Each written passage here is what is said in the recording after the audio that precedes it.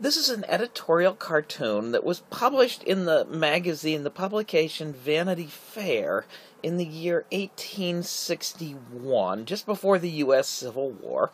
And it is the grand ball given by the whales in honor of the discovery of the oil wells in Pennsylvania. And you'll notice the whales in their evening dress being served by frogs.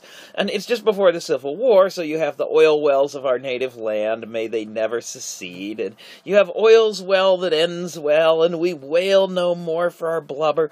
We have whales because we burn fossil algae. We don't burn whales to see at night anymore.